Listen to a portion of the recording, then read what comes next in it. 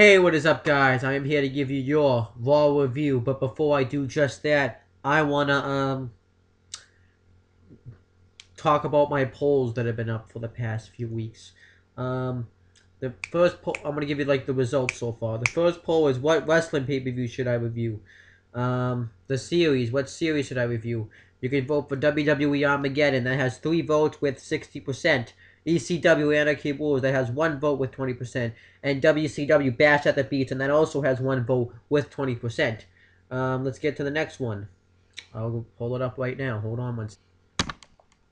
The next poll you can vote for is what wrestling DVD should I review? It can be any wrestling DVD. Well, the ones that are here. The first one is WWE Backlash 2007. Then it has 4 votes with 66.67%. You can also vote for me to do WWE Royal Rumble 2009. And that has 1 vote with 16.67%. And you can also vote for me to do WWF, which is World Wrestling Federation, WrestleMania 3, and it has 1 vote with 16.67%. So, those are the votes you can vote for there. Now I'm going to get to Raw. Very good show. I like this show. Everything was at least watchable. There wasn't anything that wasn't watchable. There was everything that I could at least sit down and watch. This was a very easy show to sit through. Okay, maybe like not one match, but that doesn't really get me down, I guess. So this Raw happened on May 12th, 2014, and we get JBL, Michael Cole, and Jerry the King Lawler on commentary. The Shield come out, which is Seth Rollins, Dean Ambrose, and Roman Reigns. And they cut a promo, and Dean Ambrose says that, I kind of zoned out for what he said, but Seth Rollins says that he is going to take, they all want to get at Evolution, pretty much, after what happened last week. And Roman Reigns said, this is the big dog talking, and all you did, and I suffered an RKO, a pedigree, and a triple powerbomb, and is that all you got? And he says, we are going, once we find Evolution, once we see you tonight, we are going to hunt you down. And then you see Evolution arrive, which is Triple H, Randy Orton, and Batista. And they arrive in the limousine, and they have the guy, the sign in the bell, and the Shield just rush backstage. And as soon as the Evolution turns around, the Shield attacks Evolution. Rollins goes after Triple H, Roman Reigns goes after Batista, and Ambrose goes after Randy Orton. And a bunch of people have to pull him back. One of them being Finley, if you don't know who that is, he used to be a wrestler, look him up. And I thought this was good stuff. And then they finally get him pulled off. So I thought this was good. This was something different than just doing a promo. I thought it was good that the Shield did what they did. Like, because I kind of hated when the face says, I want to hunt you down. And then they wait. They'll see the guy, but they won't do anything. I like that the Shield actually went backstage and did something about it. And then we get the first match. We get Rob Van Dam, also known as RVD, versus Jack Swagger with Zeb Coulter ringside. It goes to commercial. Right when it comes back, it shows Zeb Coulter talking. But he said that people, if you're real Americans, you would listen to what I have to say. Because this is a huge deal, like the Declaration of Independence, and other things that have been signed. And he adds a new member of his the deportation list. He adds Adam Rose there, you know, since he attacked him last week, and he calls him an Englishman, and he wants to party all the time. And then Adam Rose comes out. He comes out with all his crew. There was no Captain Comic though, which I was surprised about. I guess he's gonna come out with different crew on Raw than he does on NXT.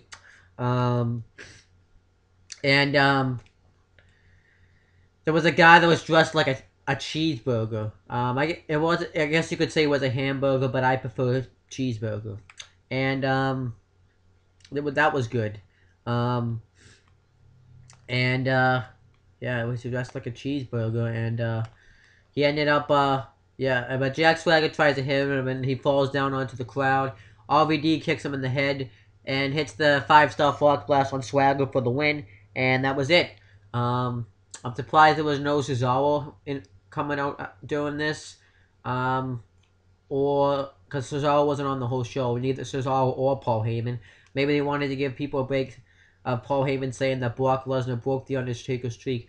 But he is going to be on main event tonight facing Sheamus, so we'll see what happens with that. But yeah, very good stuff, very strange stuff. But yeah, LBD, I was said was like, this is something when he saw Adam Rose's party crew, I was like, this is something I would probably see high. We have a cheeseburger, we have a big fat guy in a yellow suit, so maybe I can get away with being high now. Because if you've seen my Instagram picture, you would understand. And so the next thing is, I don't even know what the next thing is actually. Paige versus Alicia Fox. Alicia Fox says that Paige doesn't deserve to be at the top of the Divas division, that she's just a waste, that she is a fluke, and she attacks her. She attacks Paige and does a back breaker, throws her outside the ring, and then just beats the shit out of Paige. She pretty much dominates this whole match until Paige ends up hitting the Paige turner for the win. And then afterwards, Alicia Fox freaks out, grabs like a soda or something, and sprays it around the arena, and then takes JBL's hat. So I thought this was good stuff. I wonder if they're going to set up a Paige Alicia Fox feud, or if this was just nothing, and we're never going to see any of this again. But I think they should make a feud out of this. Have Alicia Fox become more aggressive and win matches and become the #1 contender to the Divas Championship. You do a Paige Alicia Fox feud. One feud, though, I would like to see is I would like to see a Paige Natalya feud for the Divas Championship. I want to see them go at it and win. We get Daniel Bryan promo. He talks about all the struggle, the long, hard road he had to get through to become the WWE World Heavyweight Champion. With SummerSlam, beating Cena, and then Randy Orton cashed in the Money in the Bank. He had to go deal with the Authority. They threw everything they could at him, like Randy Orton, Big Show, The Shield, Kane. And he said that when he came back from his honeymoon, he suffered the worst beating of his life from Kane when he got tombstone 3 times on the floor, on the steps, and on the announcer's table. I beg to differ. I think the worst beating of his life would probably be when Triple H handcuffed him. And then he says that, but unfortunately on Thursday, I have to go get neck surgery. Now, I was mad. I'm not very happy about this. He has to go get neck surgery. After all he's gone through, he has to go get neck surgery. And he says that he will be back, but he doesn't know when he'll be back. I'm kind of mad. I hope this is a work. Because after Daniel Bryan had to go through, if he gets this injury, that would suck. Because they probably wouldn't give him the title again. Because Dolph Ziggler won the world title, got a concussion right away, and look where Dolph Ziggler is now. Just saying, but yeah, I'm kind of mad. I hope this is a work, because yeah, I just hope it's a work. And then we get the next match. It's John Cena and Jimmy and Jay, the Usos, who are the tag team champions, versus the Wyatt family, which is Bray Wyatt, Luke Harper, and Eric Rowan. I think they're starting a Usos, Luke Harper feud, Luke Harper and Eric Rowan feud for the tag team championships. I'm not exactly sure about that though. This was a good match, kind of the same as on SmackDown. Maybe little bit better towards the end. I'm trying to remember. Bray Wyatt does the stand up walk bottom move to one of the Usos. John Cena, he actually ends up breaking up the STF on when he does it to Rowan, and he ends up doing a senton on him, which was cool. One of the Usos dives on the Wyatts and stuff. And then Cena ends up hitting the FU on Eric Rowan for the win. And then after they have done celebrating, Bray Wyatt says that, I know what I have to do now, John, or something. And he's like, yeah, and I'm going to love it or something. I'm just going to tell you what he says. Later on, John Cena talked about how he had to be the last man, he was going to be the last man standing. So he wants to put it to the test of Payback. And it's probably going to be a last man standing match between them two at Payback. And John Cena is going to respond to the challenge, and obviously he's going to say yes. But I'm looking forward to seeing that. Next match, we get Evolution promo. They come out. Randy Orton says that they should just end this. Put the Shield out of their misery. We know they're good, so why not just put them out of their misery? And Batista like, I'm done with this. I'm through with this. And Triple H says that because the Shield actually also earlier said that they wanted a rematch at Payback against Evolution. And,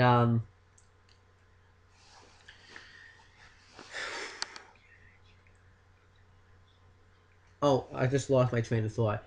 And so Triple H is like, we're gonna take out everybody. Don't worry, we're gonna take out the Arc Detective of the Shield and slow him down. We're gonna take out the Brawler of the Shield, and we're gonna take out the Big Dog. We're gonna destroy him. He won't adapt. He is never gonna come back. I like what he said here. And as he's talking, the Shield comes out and attacks Evolution again. Fight them off. They fight them off. And then Batista says, you know what, I'm through with this. I'm done. Roman, you and me tonight. So I liked that. That was good. Good stuff right here. Nikki Bella versus Natalya. The cast of Total Divas were inside squirming. Brie Bella was one of them. Why was it? The cast consists of Eva Marie, Brie Bella, the Funkin' Actors, which is Naomi and Cameron. We haven't seen Summer Rae since Fandango dubbed her, so I don't know what's going on with her. If she got injured or something. But anyhow, I guess the match was alright. I like this stuff that Natalya did when she did the abdominal stretch and then they reversed it. The match was watchable, but the finish I didn't really like when they did like a face buster and then roll up. And Nikki Bella won. I kind of wanted Natalya to win the match, and then she gets all pissed after. And the reason the match was set up was because of a segment they did on Total Divas where Nikki Bella trashed Natalya's artwork. And I guess she had her feelings hurt, but it didn't even show her getting her feelings hurt on the freaking show. Yeah. I don't get it. And they waited 2 months before they did anything. So good stuff. They waited 2 months. Several months actually, because it's like filmed in like I watched one episode this season. It was like filmed after TLC. So I don't know. Next match. I think it's Cody. I think it's Sheamus versus Curtis Axel with Ryback ringside. At first, we don't know who's facing Sheamus, so they flip a coin, and we don't really know who won because they're both happy, I guess. Curtis Axel had a decent match with him. It was alright. He did a neckbreaker off the top rope to Sheamus, but he kicked out of it. Then afterwards, Sheamus got him in the Texas Cloverleaf, and Curtis Axel tapped out. And Ryback ambushed him from behind and wants to face Sheamus, and Sheamus agrees. Good match. Ryback did the chin breaker. Sheamus kicked out. Sheamus did the Celtic Cross. Ryback kicked out. Ryback did the meat hook clothesline. Went for the shell shock, but Sheamus counted into a blow kick for the win. Good match, good back and forth. I liked Ryback. I'm actually a fan of Sheamus Ryback matches. Stephanie McMahon comes out and cuts a promo, says that we kind of recapped what Daniel Bryan said and says what they've been saying online, how he is a B-plus player because he gets injured so easily, which is just happened. So he wants Daniel Bryan to come out and show how Daniel Bryan is the new like his status since he's having surgery. But then Kane's pyro goes off. So Kane comes out and you see he's dragging Daniel Bryan outside like he's been knocked out, like he attacked him or something, and then leaves. And then they stretch out Daniel Bryan. They take him backstage. Brie Bella's backstage too, and they get him in the ambulance. And Stephanie McMahon's like, Steve, no, not Steve. Brie, I'm sorry. I didn't know this could happen. And Brie goes, stay away. So I don't know if this is a work with the Bryan situation or not. Since Kane still attacked him later on that night. I wonder if this was just to get Bryan off TV. I think maybe to like SummerSlam or something. I don't know what's going on. Who they're gonna put the WWE World Heavyweight Championship on. They probably should put it on John Cena and have Bray Wyatt beat him for it. That would be cool. Let's see what happens though. That kind of would be the opposite. We get Dolph Ziggler versus Fandango with Layla at ringside. Apparently Layla and Fandango had like a kiss scene on SmackDown that I probably fast forwarded towards. The match was good. They worked a pretty good match.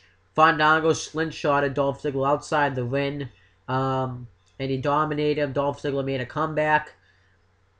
Fandango did the suplex, goes for the leg drop. Ziggler counters, hits the Fameasser, covers him. Fandango kicks out. Layla gets distracted by, Dolph Ziggler gets distracted by Layla, and Fandango kicks him in the head, tries to cover him, and I thought that was it, and I was shocked when he kicked out of it. That was awesome. And then, Layla gets caught up in the, apron, like the part of the apron that flips up when you go get the weapons. And this distracts Fandango long enough for Dolph Ziggler to hit the zigzag on him for the win. So I thought that was a good match. I still like Dolph Ziggler, but I hope that WWE continues to try to use him. And then afterwards, they say Fandango says that no matter what, you will always be my love. Dolph Ziggler, you don't may have won tonight, but I won the battle of love. It was all really corny what he said.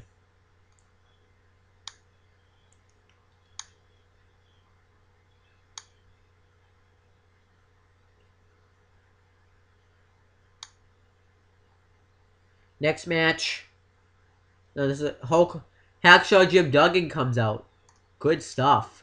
What happened here is he comes out and talks. He doesn't really get to say anything. He's like, "It's good to be back on Monday Night Raw instead of being in the Legends house."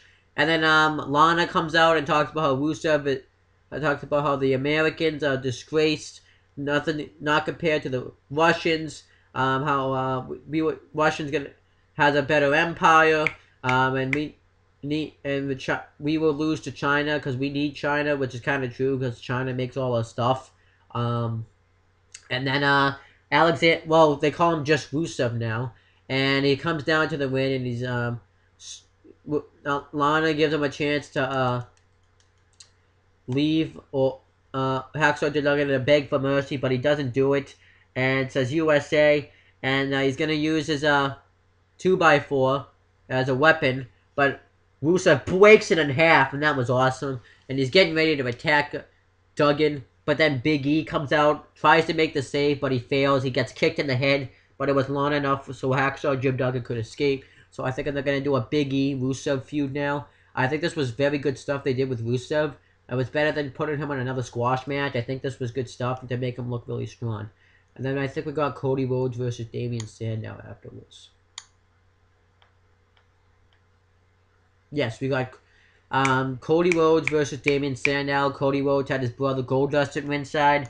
What happened here was Damian Sandow was going to vent his frustrations out to the world, but he doesn't get to do it because Cody Rhodes comes out before he can do that. They have a match, and this was a good match. You didn't really kind of know who was going to win because they both been losing a lot, but good match. Goldust distracts the ref, and I thought Sandow was going to win because Cody Rhodes is on this losing streak, but Cody Rhodes rakes the eyes and does the beautiful disaster kick for the win. But I thought the match was very well done. I still think they're going to tease the Cody Rhodes Goldust split. Because, yeah, they just, the Wyatt family's backstage. I already talked about that. That's when they challenged them to the last man standing match. We get Roman Reigns with Dean Ambrose and Seth Rollins versus Batista with Triple H and Randy Orton. Good match. It was okay. They wrestled as long as they could. You know, it was a good big man match, you know. Roman Reigns goes to do the drop kick to Batista, but Triple H and Randy Orton is standing in front of him, so he can't do it. So Ambrose and Rollins dive on them, and then Roman Reigns does the drop kick. Triple H is able to throw Rollins though over the announce table, and Roman is going for the Superman punch, and Triple H holds the leg, and then Roman Reigns and Triple H brawl, and then the Evolution thinks that they have him, but the Shield fight back, and they have Evolution whether they want it. They're stomping away at them, and then Stephanie McMahon sends guys from the locker room to come out. Jack Swagger, Curtis Axel, Ryback, Damian Sandow. I saw Brodus Clay out there. Fandango. All like the heel. But pretty much like guys that he heals. They send all these guys out there, and they're beating down the Shield. And Triple H grabs a chair, and he's gonna execute Roman Reigns because all the guys are going after Roman Reigns.